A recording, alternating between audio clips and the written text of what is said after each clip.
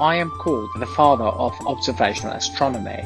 I made many changes to improve telescope, discovered many moons of Jupiter, and contributed in military compass and global satellite navigation system.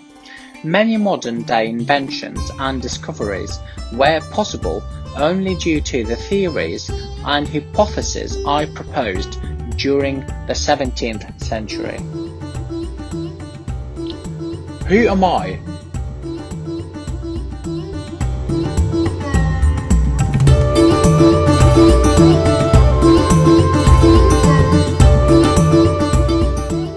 To understand the universe, you must understand the language in which it's written, the language of mathematics.